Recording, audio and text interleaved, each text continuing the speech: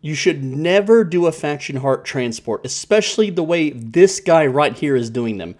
Now, the reason why this guy failed is because he does not have a tanky mount. He does not have tanky armors. He does not have, high spec to wear better armor, so he is very squishy. His mount is much slower compared to mine. I can easily run up ahead of him, dismount. He did not change directions, and because his mount is so squishy and his character is so squishy, it's a free kill for me. This guy lost 120,000 silver. I gained 40,000. Easy money.